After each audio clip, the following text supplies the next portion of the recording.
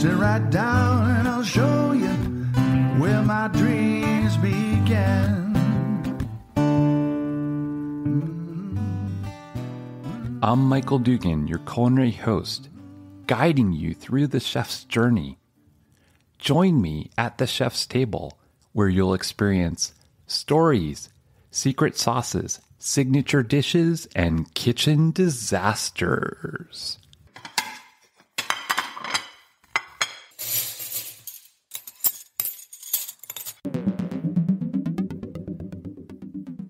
Welcome back to part 2 as we follow along Quyen's journey and explore Vietnamese culture and cuisine.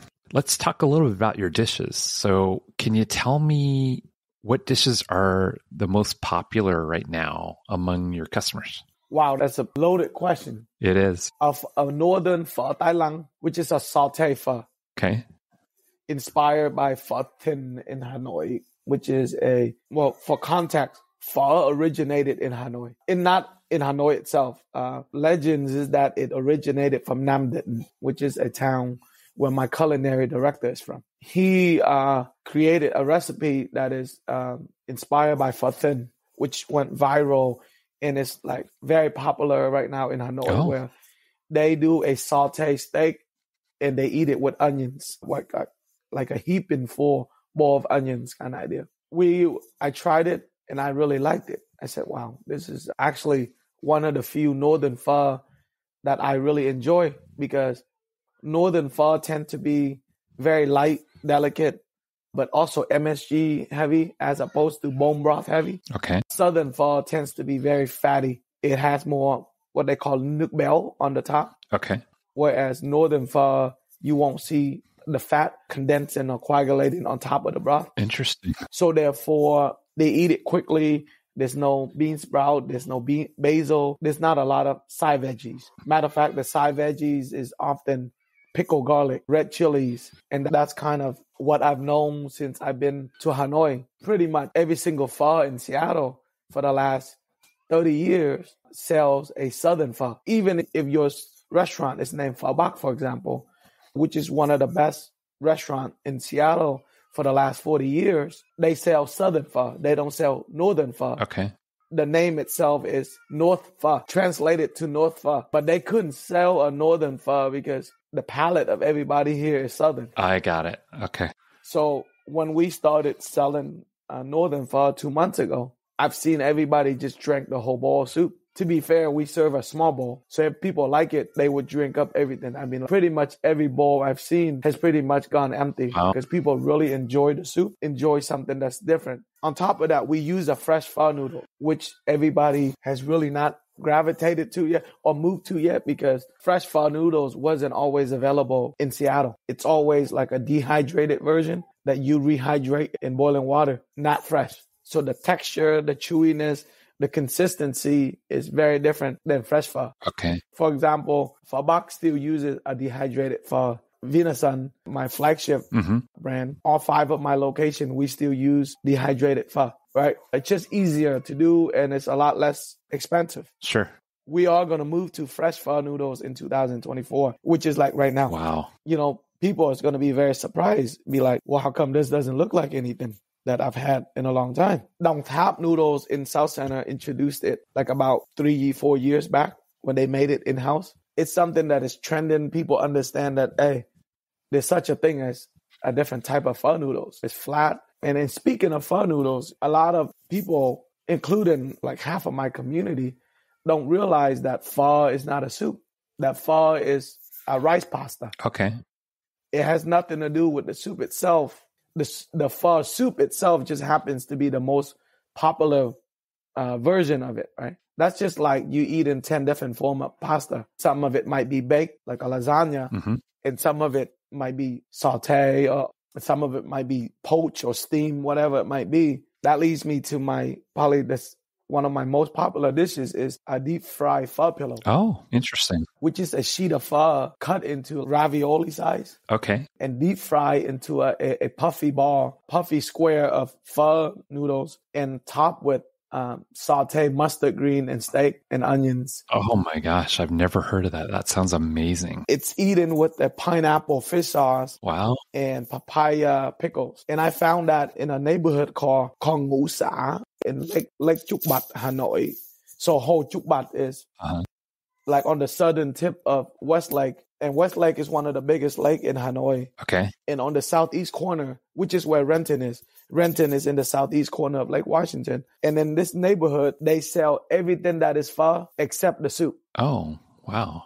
Okay. Yeah, you can have stir-fry pho. You can have pho noodle deep fry with egg batter. You can have deep fried pho pillows, which is my favorite thing. You can have steamed pho rolls. Like the whole sheet just roll with steak and basil inside. That neighborhood, people congregate there just for that. That's kind of like the food scene in Vietnam. Is like if one person does something really well, there's like tens and millions of people in Hanoi or in Saigon. So they will congregate to one street to make sure that street become known for. This street is fried pho. Okay. This street is pharmaceuticals. This street is banh mi. It becomes like a small neighborhood of one singular thing almost. Yeah. And there's enough population to kind of support that concept of, wow, why are we all opening right next door to each other and selling the same exact thing? Deep fried pho pillows is really hard to do. You won't find anybody doing it. Okay. I haven't found anybody in the United States that have done it. It just recently kind of migrated to Ho Chi Minh City or Saigon, but people don't do it. The concept of it, to do it, probably take years to master. Wow. And we only offer it for dinner. For lunch. Okay. Because lunch is slower and it allows us the time to do it. Our dinner crowd is too much. So we do not offer pho pillows. I'm going to have to come in and try it. You really just captured my palate. I can't even tell you the way you described it. I'm like, yeah, I'm craving that. I got to try it. It's definitely one of our signature pho dishes. Northern dishes. Mm-hmm. So we have a good 5-6 signature from the north, a good 4 or 5 signature from Central Vietnam. Our executive chef is from Central Vietnam. My culinary director who lives in Vietnam. That's amazing. He's from Nam Dịt, which is the origin of it.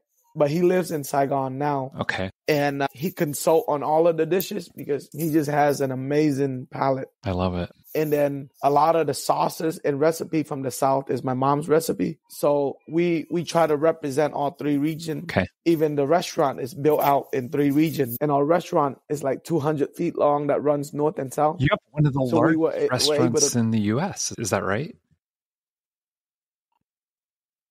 It is the largest Vietnamese restaurant on earth outside of Vietnam. Oh my gosh. From all of our research, maximum capacity of 11,000 square feet. Okay. Inside, outside. I didn't attempt for it to be that way. It came naturally. Wow. So the only thing that we know of is Kim Sung in Houston. They have 3 locations that are like buffet, banquet hall style that are like over 20,000 square feet. The name is Vietnamese, but their food is anchored by Vietnamese, Chinese, and sometimes Japanese food. For me personally, when I made that statement, I don't think if you sell Chinese food, then you can claim your restaurant as being a Vietnamese restaurant. Because you need another culture to kind of help fill the space, right? You have Chinese restaurants are abundant, but if you have to put Chinese food into a Vietnamese restaurant, I think that automatically in my mind just disqualifies them as being a exclusively Vietnamese restaurant. So 2 more quick food questions.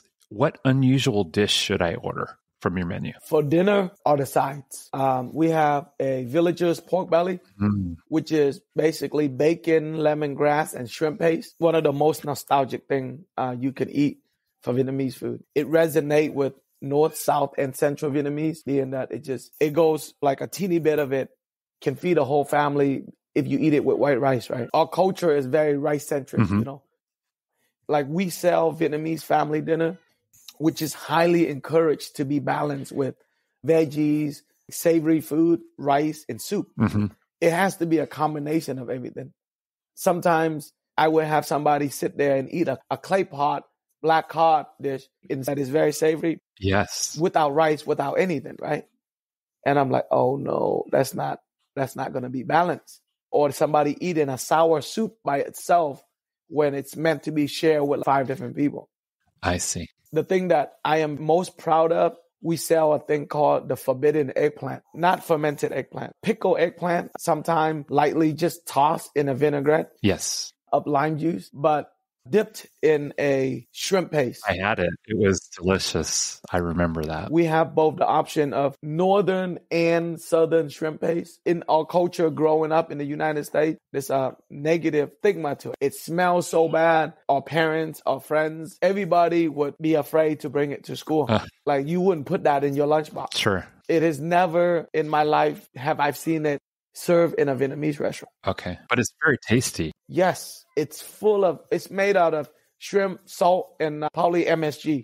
Yep. Right. The fact that we put it on the menu and we feature it proudly on our sauce bar is because we are unapologetically authentic. Yeah. Like we're not gonna apologize for what we love, so we put it front and center. I mean, if you can't stand the smell, if you can't stand the flavor, then we are definitely not. It's definitely not something you should try. We are so inclusive is that because we know that the menu ranges opposite end of the spectrum is we have Wagyu beef skewer, right? With North Vietnamese peppercorn, something that almost everybody loves because who doesn't love Wagyu steak on a stick? Oh my gosh.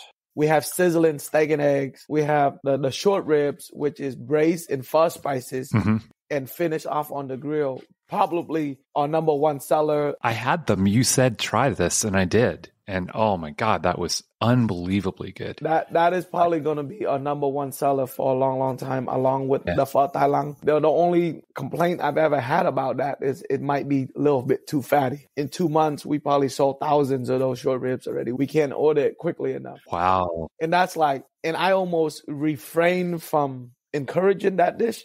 Yeah. Because that's kind of like one of the very few dishes that is modern. Okay. It's my take on everyone putting short ribs in their pho. So it's like, well, if this pho is too big, how can we put it in a bowl? If this short rib is too big to be put in a bowl, we instead of putting the rib into the pho, we put the pho into the rib. So we cook it in a pho spice sauce. Okay. And we just infuse pho flavor into the short ribs. It was my culinary director's idea. Wow. I told him, look, everybody's selling short ribs. He's like, yeah, but I hate the way they do it. I love that. Sometimes it looks like a dog bone inside a bowl. Yeah. There's no love into it. He's like, I think I'm going to do something different. Yeah. When he presented it to me and I ate it, I started texting all my team. I said, this is the best thing I've eaten in 40 years. Wow. I've kind of gotten almost sick of it because I've eaten it probably like oh my gosh 100 times in the last 5-6 months of R&D in it, but it's so good. That's how many times I've eaten it. It almost takes us away from our purpose, you know? Right. Our purpose introduced culture and soul into Vietnamese food. Oh, I love that. That is so amazing. Because you did. You really did. I mean, from my perspective and my wife's perspective, that keeps us coming back. We have so much. Yeah. I like to tell people, audience, anybody, it's like, look, I will always guarantee that if you try something you don't like, it's on the house. And they're like, well, we don't want to do that. We don't want to feel like we're robbing you or cheating you. It's like, no, you actually are helping me because if you like every single dish on the menu, which is going to be rare, but if you like 60, 70% of the menu, as opposed to just one dish that you always go to, you're going to come back to my restaurant many more times. Yeah. You come 3 times, but I want you to eat 3 different things every single time. And that is going to make you come back for me so much more. My business model. Yeah. I always want to guarantee the food. Right. And we have a Vietnamese brunch and lunch menu that is so inclusive of North, Central, and South Vietnam. And then people come for dinner. It's like, well, I want to eat that breakfast dish. And I'm saying, do you go to the Metropolitan Grill and ask him if they had bacon and egg for dinner? Or could they do you like an egg omelet and French toast for dinner? Every culture has different aspect of food. Yeah. And we want to introduce a brunch culture, a lunch culture, a street food culture, and a dinner culture. Right. And I have to culture my own community with that. It's like they come in and they're like, well, why don't you guys have bún bò Huế? Or why don't you guys offer steak and eggs for dinner? I'm like, I am offering you family meal, which has not exist in Seattle for since 1975, when the first Vietnamese people migrated. Wow. No one has sold family food. And it's so unique, but they are so used to pho. Like they said, oh, Even though I'm Vietnamese, I came here for pho only. This is Vietnamese family meal. Yeah. This is the stuff I want you to eat. This is the stuff that I want you to bring your mom and I want you to write home about. I want you to bring in your friends to introduce them to a completely different part of the culture that has never been highlighted. And I wanted to put it on the largest stage possible to understand what Vietnamese dinner looks like. And I want Vietnamese family to sit down and finally eat a family meal again. Part of a culture that's been forgotten because everybody sits at the table with an iPhone and an iPad. True. I feel like if the food is good enough, it will stop you from playing with your phone. It will stop you from taking pictures even. Yeah.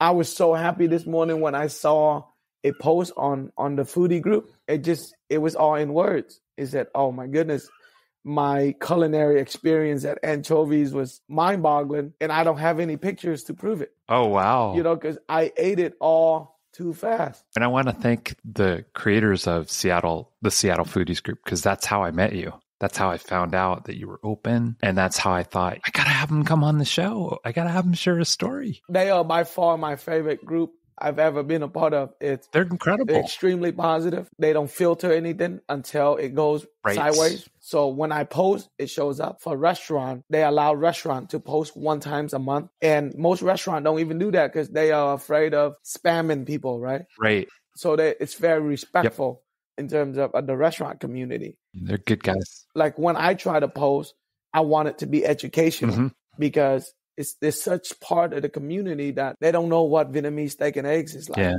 They don't know that we have pate in it because we was colonized by the French for 100 years. Okay. That we've been making Vietnamese pate for 200 years now. Wow. And it's like Vietnamese pate is going to be so different than French, right? They don't know that Vietnamese culture, we have a lot of head cheese, right? Yeah. Which is, if some people don't know, cheese is it's like a ham almost, right? Like put together with fat and all of the best part of the pig and make it into a meat cheese, right? It got nothing to do with dairy, but it's still called head cheese, right?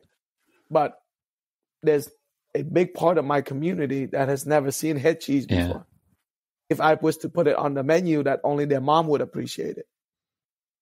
So, it's the amount of positive energy that has resonated out of the dining experience at the table. It's been amazing. Wow.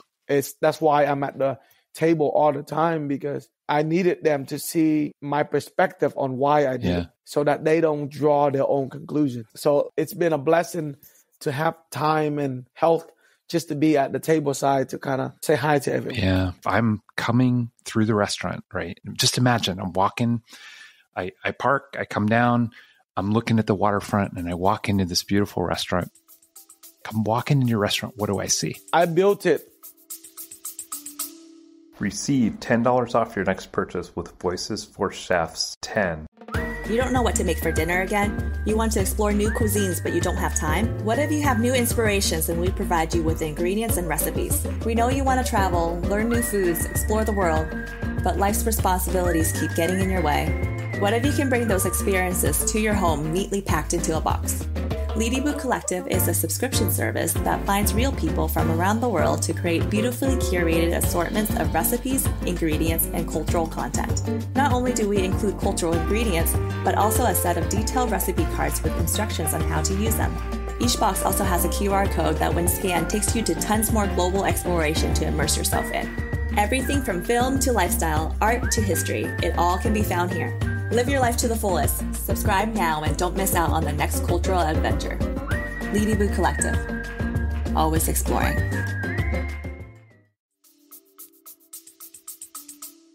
To represent family, I built it to represent, more importantly, culture. I built it to represent Vietnam. Yep. Right? Geographically, culturally, family, food. When you walk into our door, it's probably the biggest door of any Vietnamese restaurant you will ever see. And it's handcrafted by me and myself and my own team out of teak, right? Teak is a hardwood found in Southeast Asia and found in Vietnam, very prized. And it's going to hold up to the element. It's a, a pivot door. It's humongous, but it's people friendly.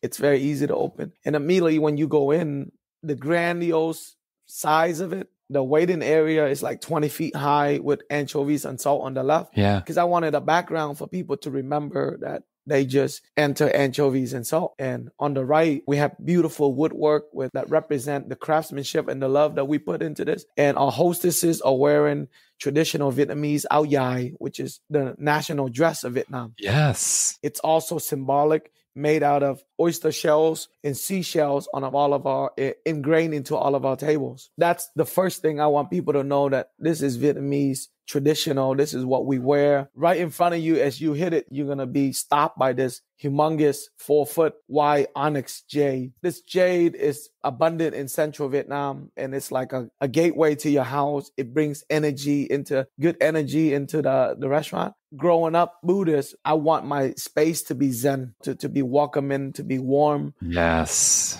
I have a huge shelf that display Vietnamese culture right behind it. I wanted it to be toned down because I wanted that not to be the only story that was told. On your right hand side, you see this water dragon. So my son, his zodiac and his element is the water dragon. Wow. Just like Greek mythology and every mythology, he anchors my infrastructure because we are on the lake. And just imagine we have 200 linear feet of waterfront with 100 seats outdoor. And my son and I, we share a super special bond. We have the same birthday. Oh. We have the same birthmark. And he's like an identical clone, if cloning was a thing. I don't know how that is even possible. So I always like to think that I'm beyond blessed, right? Yeah. And I will always answer every question of how are you, is because I have really nothing to complain about. Mm-hmm. So on the right of that, we have the whole main banquet room. It's anchored by him, and it's the Saigon room. It anchors southern Vietnam with beautiful architecture. Everything is handcrafted wood. It's 100% cherry. Our office is going up the stairs. Is going to be the employee's office. It's some of the remnants that I kept from the previous infrastructure. So I kept it there, and I built wooden screens around it, really make it look like it's southern Vietnam. So when you go towards your left, you're going to see a mural with the hand of God on it. The hand of God is a bridge in Ba Na Hills in Sun World in Vietnam. And the official name is the Golden Bridge. Okay. Right? Like the Golden Gate Bridge, but it connects two mountainside. And so it's very symbolic. It's crazy to see that two hands coming out of the mountain holding up a bridge. And the artist that I commissioned is Vietnamese artist. And he saw it as a bridge of culture, right? Just bridging the North and the South, bridging Seattle with Vietnam. Like it's a cultural bridge. So the first thing he did was he's like, hey, let me draw this on a napkin. And he made it into an anchovy bridge. Oh my gosh. He's like, bro, you are using this tiny little fish to bridge a humongous gap in cultural understanding. Wow. Enlightening not only myself, but just the culture. Putting and highlighting Vietnamese fish sauce, anchovies paste on the map. Something so insignificant, yet it's the backbone of conversation. It's the bridge between now and then. So it's like, man, it took this guy a minute to put together this message that I've been dreaming about for like 20 years. Oh, that is incredible. Yep. So I instantly said yes to it. And so that's why you see this giant hands holding up anchovies. And I call it the Ba Na kitchen because the town is called Ba Na Hills and it's in central Vietnam. And then when you look to your left, we have this beautiful teal blue bar because it's a reflection of Da Nang, which is a beach town in Vietnam, in central Vietnam, which is like 30 minutes from Ba Na. You're just traveling through Vietnam now. All of our doors are bifolding. So it's like accordion doors that open. The whole restaurant will open up to the waterfront. And this bar is like a tiki bar that you can walk up to from the water. So when you walk through the bar and towards the north end, you will enter Hoi An. Hoi An is an ancient city right next to Da Nang. It's only 30 minutes away. It's one of my favorite cities on earth, and it's UNESCO protected. Hoi An is an ancient trading port for Vietnam, China, Japan, France. It's untouchable because the world has chosen to protect it. It is a UNESCO protected site. And I built it out to look exactly like the way Hoi An would look. in a private room with lanterns and color scheme, plant life. It's like I want you to be transported into a whole tropical world that is Hoi An. Wow. Yep. I have a painting there I bought 20 years ago for my dad. That zodiac it's embroidered by some blind kids in a school, and it's a tiger. So the tiger represent my dad because he's like a librarian. He reads a lot. He's very educated, yet he's never taken any chances in life other than the fact that he brought us to the United States. That was his biggest accomplishment, right? Bringing us to the United States and just working his butt off in a factory day and night so that he can afford the bills. Wow. So he was able to bring my whole family, eventually all 9 kids, to come to the United States. And not once did he have a chance to spread his wing. So I have him just chilling or just inside this library that is considered Hoi An. That's just my tribute to his sacrifices. Wow. Going outside, I have 2 more pillars that is also drawn by those the artists. Like the foundation of my infrastructure is my youngest son, who is an ox. He's a golden ox. Yeah. My wife, who is the goat. They anchor infrastructure and they don't really get the limelight. My wife, she's not fancy. She doesn't show off about anything. I feel like they all are my foundation. Yeah. And then above the Nang is the Hue Lounge. So Hue is where my wife is from. My executive chef is from Hue. And Hue is the ancient capital city of Vietnam. Wow. So the actual palace, we call it Đại Nội, or the Imperial Palace. My wife lives like 5 minutes away. I made the whole room feel like it was Imperial Vietnam. From the woodwork to the craftsmanship, it needed to reflect what I understood about Vietnam and about the ancient times. And I don't have a deep history lessons of Vietnam, but I did my best. So it's been very well received. Probably everybody's favorite room beyond the Hoi An room because it has the whole water view. It has 50 feet of waterfront on that room. So going down the stairs, you're going to see like in front of you a Buddha, a gigantic Buddha floating on a bridge that you normally won't see. And it's positioned behind the hand of God. And I have it very hidden. It's because I don't like to impose religion on anybody. Sure. I just want it to be extremely low key because my faith or my family's faith, it's about Zen, it's about peace, it's about tranquility. It has nothing to do with essentially where all we want is like peace and the ability to be able to provide for ourselves and other people. That's kind of what my mom does all day. Now that she retired, is she just take care of people in the form of some type of charity. That's what I look up to. That there is symbolic of my mom, right? And her devout faith to Buddhism and the teaching that she instilled in all of us. Is just like life is just full of karmic forces. So just go out into the world and do That's good. Beautiful. And that's all you can really ask, and don't ask for nothing in return. Just do it. And that's kind of, there's a saying in Vietnamese, it's called Lấy đức thắng tài. Take karma to defeat talent. That's kind of like an old ancient saying in Vietnam that, karma will outdo talent any day. And you know what? I was thinking about this as you were telling me the stories of your restaurants and the struggles in the beginning and the success that you've had. That is truly karma. There's no question in my mind that you have amazing karma. I could just feel it as you're sharing these stories. I'm like, you're doing these amazing things. I got to say this. So if you are listening right now and you're in Seattle or the Seattle area, or you're coming to Seattle, you have to go see Anchovies and Salt. You have to experience this amazing restaurant and this amazing Vietnamese culture and food. Thank you so much. Yep. The last thing is just the north end of the restaurant is dedicated into 3 rooms. They are like beautiful private rooms or public because we'll overflow the seating in there. And it's meant to represent Hanoi, Sapa, and Halong Bay. And it's just symbolic of the geography and the culture. I never thought in my wildest dream that northern food would be my favorite food on earth. Wow. Right? Being that I'm from the South, it's just mind-blowing. Finally visit Hanoi, coming back many times, and wow, this, like, all of this has been kept from me all my life. People tell me not to go here, that the food sucks. Wow.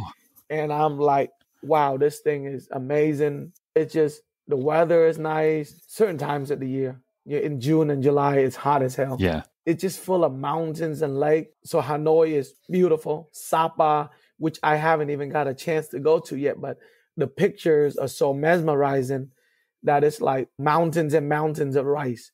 Like you say mountains of rice, you wouldn't think that rice grows on mountains, right? Man, my people carve the side of a mountain to grow rice. Wow.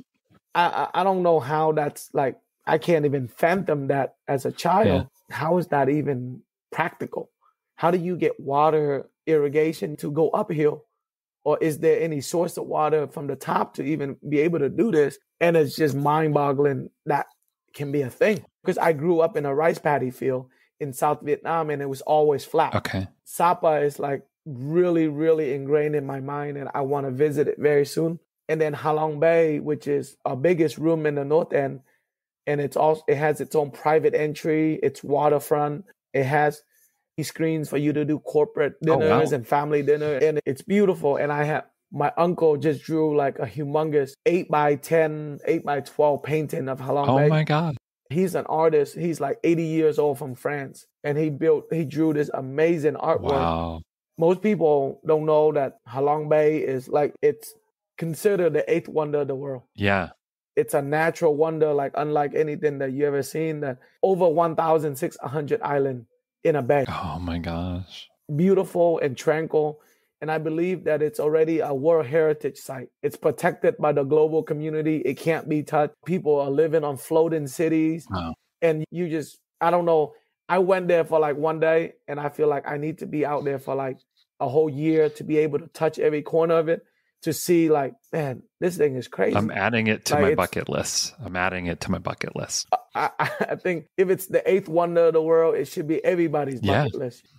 I went there and I was just canoeing around, and I'm going from one caves over to the next lagoon. It's like you're going from lagoon to lagoon by going under a rock. It's so hard to conceptualize with the mind. Every picture that I look online, it just doesn't do it justice because it's so far ranging that no one can take a picture of it, right? You need a picture from an airplane when the day and the clouds are absolutely clear for you to kind of see what 1,600 islands in a bay, you know? Oh my gosh. So I really want people to really walk the whole restaurant, and it allows them to kind of be transported to Vietnam. Yeah, that's amazing. My wife is an artist, and she was blown away by the art and the care that you put into the design. I mean, you can really see it. It's not a typical restaurant. It's a true experience. So how can our listeners connect with you? How do we find you online? How do we get to your restaurant? How do we experience Anchovies and Salt? Just check us out on Instagram or on our website. I'm always looking. The emails come directly to me. I'm simply one email or phone call away, even when I'm at the restaurant. What's your email? Quyen at anchoviesandSalt.com. He's also going to have a guest page on our Voice for Chefs website. Quyen, I can't thank you enough for being a guest, for sharing your culture, your journey. You are truly a voice for chefs and a voice for Vietnam. Thank you, sir. Thank you. Welcome back to part 2 as we follow along Quyen's journey and explore Vietnamese culture and cuisine. Thanks for joining us today. Follow us on Facebook. Find our website in the show notes. Subscribe on Spotify, iHeartRadio, or wherever you listen. Leave a comment with 5 stars, and stay tuned for the next episode of Voice for Chefs.